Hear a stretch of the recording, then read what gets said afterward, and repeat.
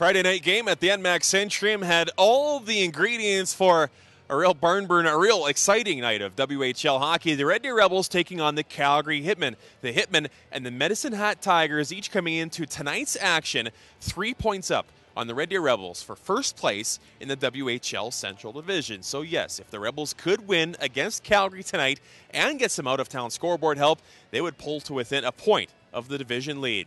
It was a season-high crowd, more than 7,000 fans taking in this one. Let's see what they saw.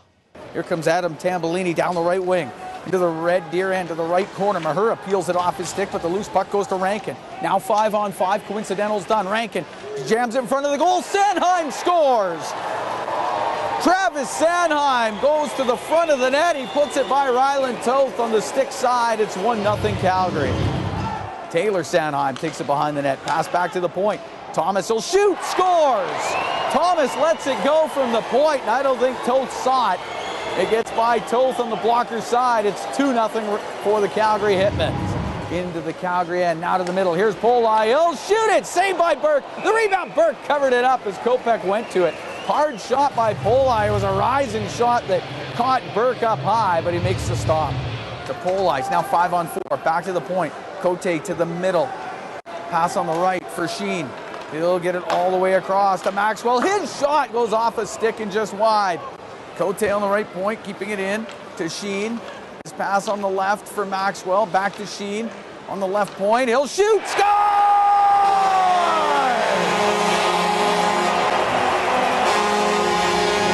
Riley Sheen lets it go on the left wing. It's a power play goal. Rebels cut the Hitmen lead to 2-1. Wheels it up at his own blue line. Now to Wyatt Johnson. Comes in, shoots it. It goes off the end glass. On the left side, Kopech scores!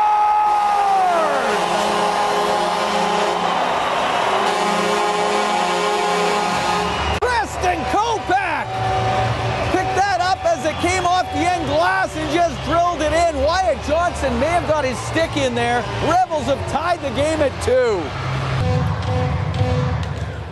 Puck goes to the corner. Ben Thomas pressured by Fazer. Fazer on the right wing to Sheen to the left wing point. Cote. He'll shoot. Scores!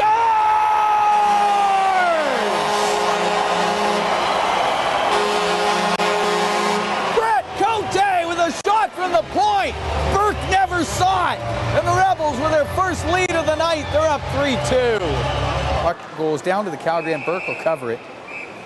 There's Kanzig and Wyatt Johnson will shove each other, and they'll go back and forth a bit. Now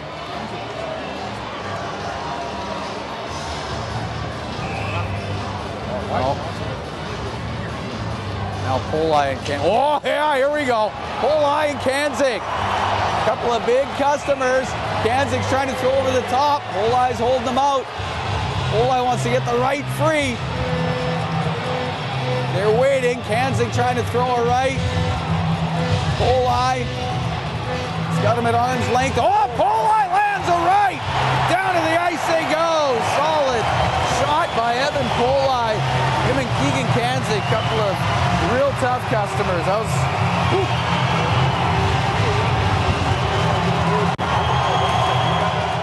Helgeson still with it, though.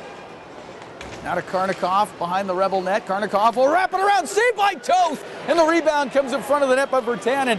Had to come off his stick on the left wing. Virtanen shot, Toth the save, and it will hold on. Good opportunity there for the Calgary Hitmen as they're looking for the tying marker. Fleury stops in behind the net.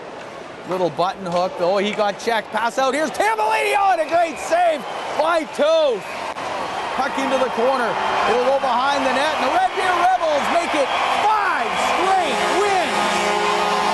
They come all the way back from a 2-0 deficit to win 3-2 over the Calgary Hitmen here tonight and pull to within 1 point of the Hitmen in the Central Division. There you have it, 3-2. The Red Deer Rebels skating to an all-important victory, and they indeed do pull within 1 point of the Calgary Hitmen and the Medicine Hat Tigers for the Central Division lead. Medicine Hat losing tonight 7-1 to Kootenay. GM and head coach Brent Sutter says, yes, they did have to pull up their socks after a rough first period. We had to respond after the way we played the first period. I mean, it's we did a lot of chasing, and we chased the game in the first period, and they dictated a lot of the play, and we had to get back on our toes. We were just on our heels. We weren't playing like we were capable of playing, and we had a little talk about it after the first period about what are we as a team and how we have to play, and and we picked our work ethic up, and we got more engaged in the game, and we started skating and started moving pucks better and putting more pucks towards the net, and drew some penalties, and we scored some goals. So, and then in the third period, it was, it was a battle. It was like playoff hockey. PK did a great job. They got some, fairly dynamic players, and you got to be able to do a good job against them, and you got to have good awareness and strong on pucks. And I thought our penalty killing was very good tonight, and obviously our power play gets a couple goals, so it was massive. And Riley Sheen, man, what can you say about him? He's really put this team on his back over the last couple of weeks and has been playing his best hockey as a Rebel. Well, I think that we just knew we had to stick to it. I mean, we haven't had a lot of confidence against this Calgary team, and it's been a good rival for a couple of years, I know, here in Red Deer, but we just knew that if we came in the second and regrouped and stayed strong, we know we could get a couple on them, and that's exactly what we did. What were the keys on the power play for the success? Well, I think just sticking to what we've been doing. We've been moving, we've been running some plays, and really movement's the key to a good power play. I think shooting the puck, and when you got a big guy like Poles in front, he takes up a lot of the vision for the goalie. So if you can get it upstairs, chances are it's going in.